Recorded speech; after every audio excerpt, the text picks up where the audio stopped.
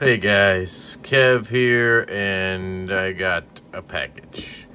This is the Winter Blade Co. Factor prototype. The pre-order for these is on Tuesday the 31st, which means I'm probably going to have to finagle some videos so this actually gets up on time because I'm already scheduled out into June. But I'm so excited to try this out. So I'm going to open it with another knife I recently got a prototype of and am super excited about, the Renegade Provisions Co. GOM. This one's $350 for a pre-order. This one's going to be $375. So just keep that in mind. They ain't cheap, but it don't matter because they going to be very popular. So this came by way of NAF Sergeant. Shout out to Mike. Let's take a look. GOM is money, by the way. Highly, highly recommend. But let's see what's going on here. Just look at that. Just look at that for a minute. Ooh, these are dope. Look at these NAF stickers. Ooh, I like these. Pass around info. I just want to make sure there's no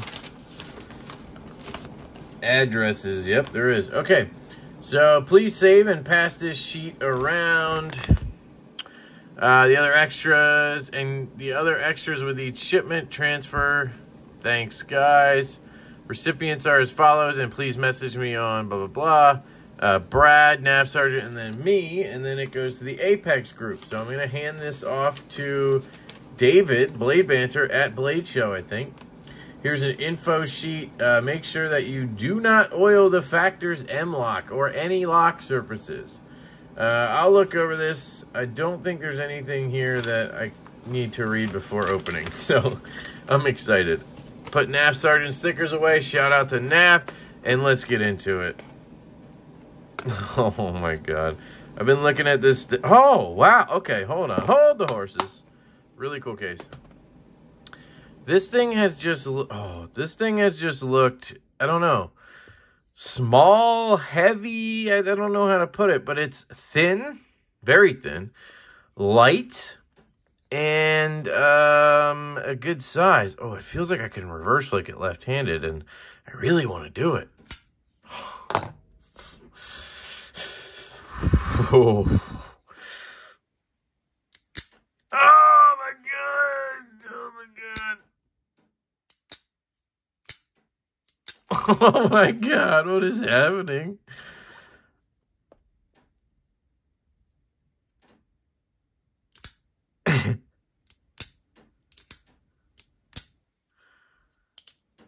Okay, alright. Interesting. So it's a little weird. It's a little weird to hold because this is like a flipper, right? But you gotta like climb down here to be able to poke it. And then you got to make sure your fingers aren't in the way, because if it comes out, and, you know, I don't know, you'd have to be in a weird position to get hit. But let's try it left-handed in a more natural position.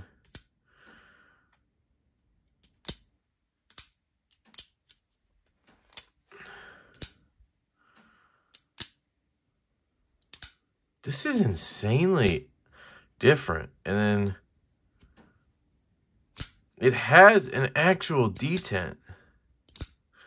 It's magnetic, but it's a detent. So look, there's a little hockey puck in there. That's called the M-lock, magnetic lock.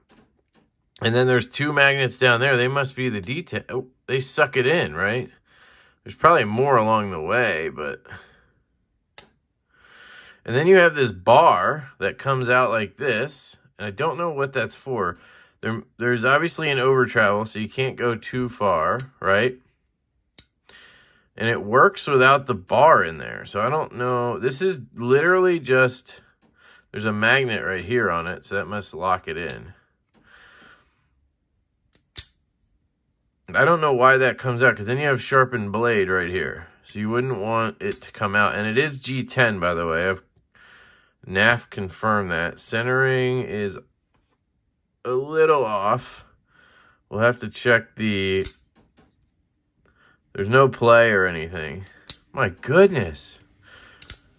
It has a very strong, like a good detent. I was worried about that part. That was my biggest concern. So let's go ahead and flip the clip.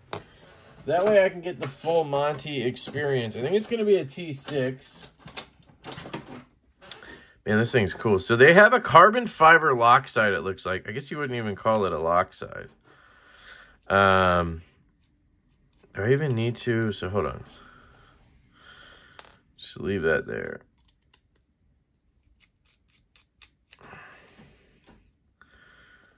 These are not the same. So this is where I'm trying to be careful. Which screw? Oh, I got to take them all out, right? So. Guessing the longer one. That's actually locking in that bar, so this probably would come out. All right, so this would be your lock side, right? So the clip needs to go over here. So you would take the long screw, I assume, here. Could be wrong. And then take your shorter screws, which are the same. Nope, they're not even the same. What the hell? Yeah, I'm guessing this one's... Oh, I get it. Okay, so this one goes through the clip into the scale.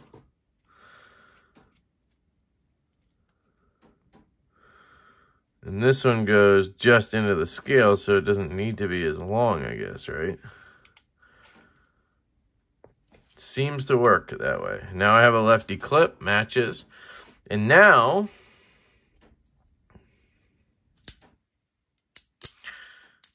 it's a little different because now I'm not holding the clip.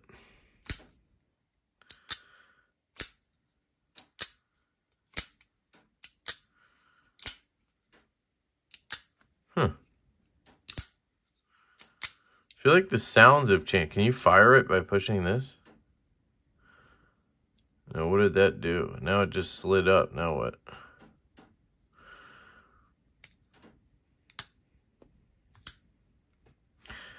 I don't think it matters if this is out of place. Like, that's out of place. Nope. So, that's a magnetic lock. And what I don't understand is, like, can I break it? No. I don't feel any way to unlock it. Thumb flick is a little difficult. Let's try it left-handed more. Just a normal, for me, flick. Yeah, you could do it. So I think you would get used to this. It's different, right? It's not like anything else, but it works left-handed for sure. You do kind of have to let go of the knife a little bit and kind of pinch. But it's a very comfortable knife. So, like, I don't feel slippy at all. Like, with a Spyderco compression lock, you're, like, back here trying to squeeze it. But on this, you're holding the whole knife. Right? You can just slide. Oh, you could just do that too. Just slide your finger like that. Oh my God. There is, let's just fire it out once. Maybe a little, no, there's nothing. And no side to side. This is probably the coolest thing I've ever handled. Ergonomics, so let's feel that. So it is sort of wide from here to here, right? But it does have a choil. And yeah, I mean, I think it's not the most comfortable knife in the world or anything. But for what I do day to day, cutting open packages and shit like that, this will do just fine. You got an M390 blade with a machine satin on there. I guess that's, there's no issue there. Look at this. This thing can come forward while you're doing stuff. So I don't know, you could accidentally poke yourself, but it's not like sharp. Holy shit. So let's look at it from down here and see. Usually the farther away from the pivot you are, the weaker the detent gets. Oh, I just disengaged it. That is not the case. Because it's magnets, I guess.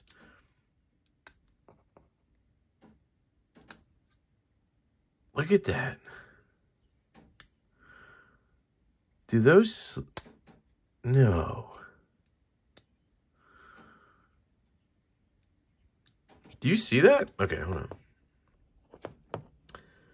Inside there. So you have those two magnets. that are pulling the blade in, right? I assume. You have those. What are those? And it looked like they kind of clamped down. Oh, I can pull this out. Let's see. Can we?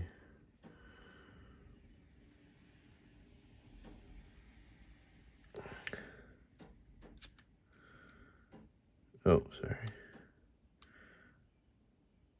No, they're not moving. Okay. So those things are not moving in there. This is crazy.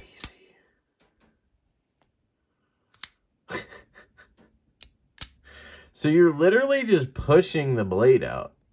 Like, that's what you're doing, right? That's all you're doing with this. It's like a flipper tab in the sense that it pulls the blade out.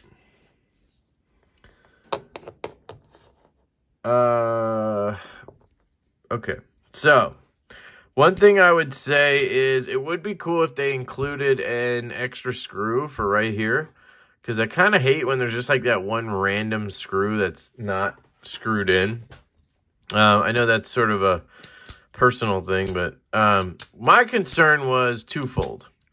One, it wouldn't work left-handed because it's, you know, this thing is over here. And, you know, it would be cool if it was on both sides, but I kind of get why it can't be because it's not a bar lock. It's a mag lock. Oh, God. Did you see that? Okay. So what's happening is, yeah, okay, so it's really easy to disengage. So hold on. If you, like, just pull that down a little bit, let's see if I can demonstrate. It's already, oh, there it goes. And it's not quite all the way down.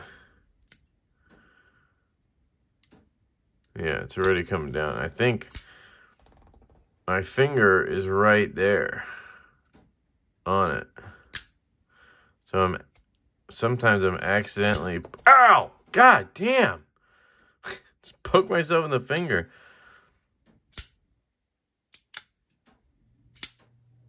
What am I doing? Yeah, I'm just too close. That lock is right here. So I kind of wish it was recessed or something. Like, is there a way to recess that down? But then it would be harder to use, I guess. So right-handed, you have no problem, right? You're good. I would worry a little bit as a lefty if you're using the knife that you disengage the lock, right? Like, right there I'm doing it, but I mean, I'm really trying. If you're holding it like this, you're kind of locked into a choil. So let's say it disengages, right? You're locked into a choil. Like, you can't really close on yourself badly, you know? So I would always recommend using the choke up grip if you're left-handed, but I guess if you're back here, you're not going to be over the other thing is it like flies down, right? So when it disengages, it comes down. So you need to be careful that you're not in the way. But what I was doing is flicking, and then when I go to manipulate the knife and move my hand, I'm accidentally hitting it and firing it, or enclosing it. So you're almost safer left-handed just using the actual firing mechanism instead of using the flick. But I want to flick the knife. But it seems like that could be an issue. So I would recommend, here we go. I would recommend as a lefty that you kind of rest up here on the pivot. So you kind of like put your finger up here. See how it's away from the lock? It's up here. And then flick it out. And then you can adjust. And then you can get into the grip. So you're not going to risk doing what I was doing where I'm resting right on top of it. And right there, it didn't even lock up. So that's what's happening is I wasn't even letting it lock up probably. Now that it's locked up, yeah, see, it's a lot harder for me to accidentally, there we go. So you got to just be mindful and not have your finger resting across the bar, the mag lock or whatever it's called. So I know that's dumb, but, you know, if you're left-handed, you guys saw there, I had some issues. But you can see if you want to operate it, you can do it pretty easily, and it's not a danger or anything. So, but some of us lefties are very clumsy like me, and you have issues. But look at this. I mean, it works. I mean, it works almost better left-handed. Because right-handed, you got to do this. You got to flick and then adjust, swipe, flick, adjust, drop, right. I guess you could get good at this and make sure you get your fingers out of the way. But left-handed there, I can just flick and pull, flick and pull, flick and pull, flick and pull. Oh my God, I love this. I love it. Brian. So, shout out to Brian Winters. I don't know if I said this. This is the Winter Blade Co. Factor. I am in love. The GOM that I was showing off is fantastic. It really is. I love this knife. Obviously, I'm a sheep's footy, Warncliffe type of guy. If you can't tell, is this magnetizing or something? No. Then you have my knife, the Stout, or me and Colin. I'm currently putting some mineral oil on the scales, but you can see just a sheep's foot guy, right? So it fits right in to that, but yet it's so different. Oh my God, I did it again though. Didn't I? Or no? I'm just gonna, it's gonna take a little bit of time to learn to just ride my finger up here, I think. Once you do it, like, once you learn, it's fine. Can you unlock and then relock while it's, yes you can. So you can, and it'll go back into place. But if you shift it all, it won't. Got it. I'd be curious to hear how many pounds of whatever this lock can take.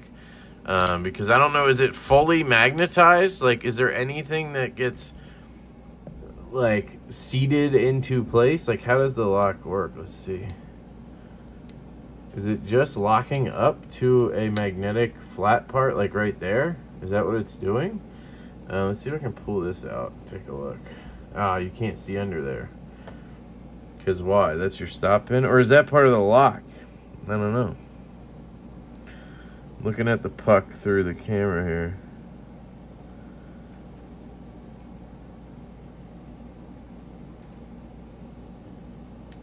And then it slides up onto that piece.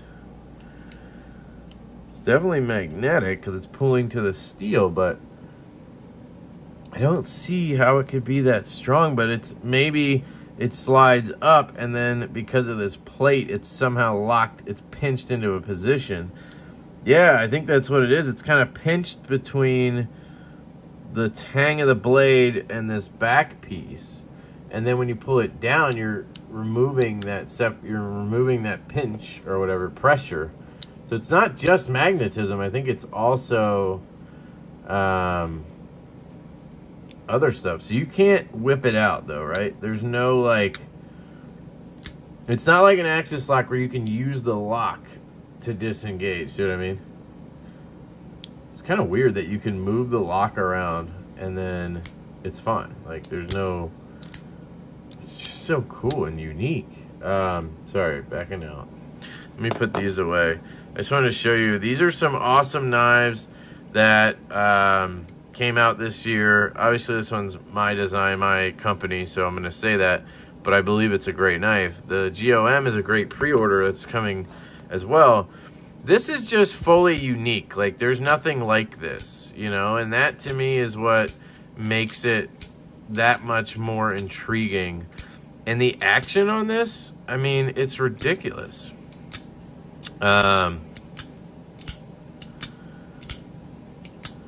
Oh my God, it's just so fun. All right, let's take a look at the blade. Winter Blade Co. M390. That's it. Factor, I like that. He's got a very 80s vibe to me, and I like it. And there's 9 versions of this available. They're gonna drop on Tuesday. I may actually just wait to post the video till normal schedule because they're gonna sell out anyway. It really doesn't matter. So you may see this after the pre-order is over. Hopefully that's cool with Brian. And yeah, holy cow, I'm definitely gonna try to get one. It's $375, so it's not cheap, but it is titanium, M390, carbon fiber, and then it's a very much R&D'd process. These are made by Best Tech, and he had to get them to understand this design and be able to mass produce it. That's impressive, like really impressive. And he has so many other designs out there for different things, different types of knives, different other things. It's very unique. So I'm going to carry this for a few days. I'm going to do a full review. Then I'm going to bring it to Blade Show, and I'm going to hand it off to Blade Banter, hopefully right after I secure my own from Brian on the drop, because I'm going to be itchy trigger finger that day. There's 9 versions and I think 200 pieces. So you tell me how many that is of each version. That's like, what, 19 of each version? Or I don't think my math was right there, but it was close. Maybe like 22 of each version, 23 of each version.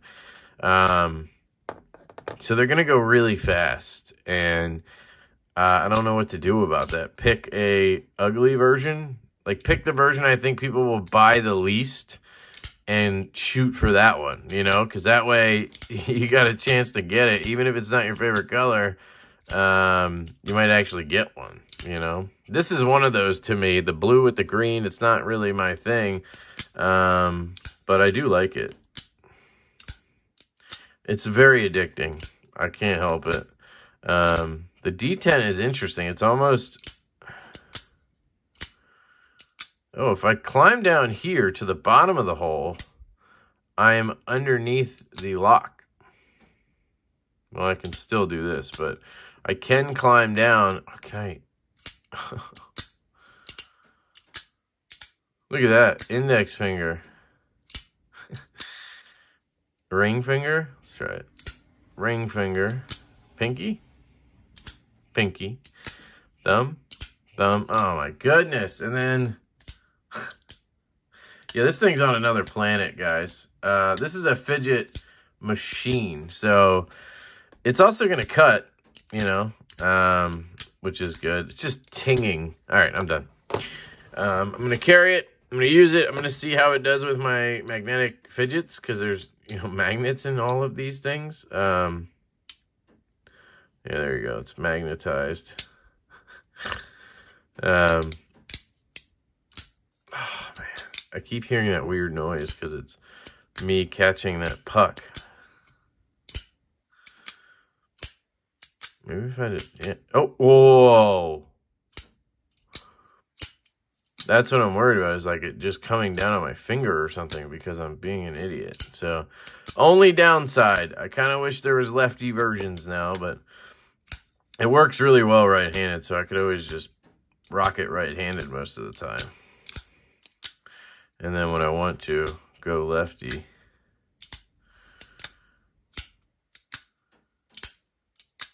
So, for those people who say it's ambidextrous, yes, it is.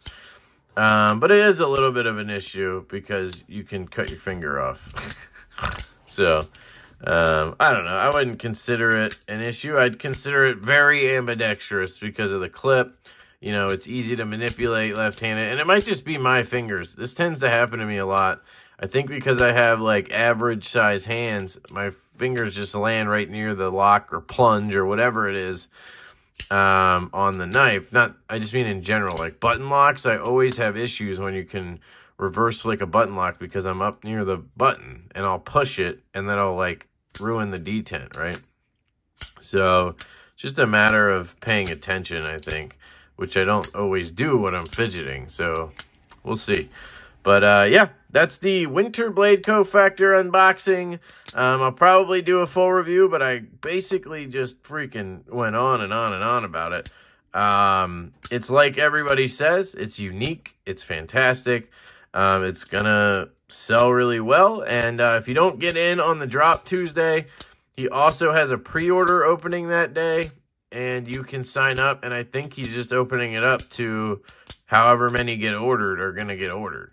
So it will probably take 6-7 months to get them, but at least you'll be guaranteed one. So I think that's how it's going to work. But yeah, I love you guys. Thank you, Brian. I truly appreciate you letting me check this out. Ever since I saw it, I wanted to try it, and just grateful I was able to give it a shot. So I love you guys. I hope you have an absolutely fantastic day, and I will catch you later. All right, guys, quick update on this. I carried it for the night. It's still the same day I unboxed it, and guess what? It's the best knife ever. I don't know if it's the best knife ever, but it's fucking amazing, guys. Yes, left-handed, you can have issues if you're on the lock. We've noticed that, right? Like, watch this. It's pretty cool.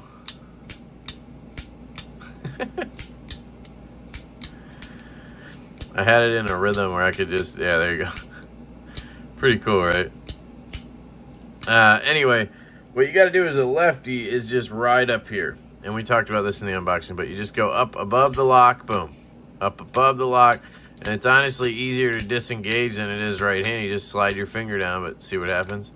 So you just got to be careful with it. And, you know, don't keep your fingers in the path when you're flicking it. Just be careful. So, yeah, I love it. It carries really well left-handed. Yeah, it's a little taller than most knives that I normally carry, but I don't think that's a huge issue. I would get used to it real fast, and I don't carry a bunch of shit in that pocket where it matters, and it's not like sharp anywhere that causes issues. Like, you're not going to have issues. I don't think you could I mean, yeah, you could push this and accidentally deploy it, but I don't think it's going to go anywhere, right? It's just going to bank off your pants and close again because the magnets are so good, right? So, yeah, it's fire, and I'll be getting one on Tuesday, hopefully. I'm going to do whatever I can to get the one I want, so see what happens. But if you're going to Blade Show, I don't know if this will post before then, but hopefully it does. It probably won't. But if you're going to Blade Show, hopefully you ran into me and you got to check this out. Or if I'd already handed it to Blade Banter, maybe he'll have it at the QSP booth. But either way, maybe you got a chance to check it out. But you may have already got yours by now, so that's cool too. I love you guys. Have a great day. Peace.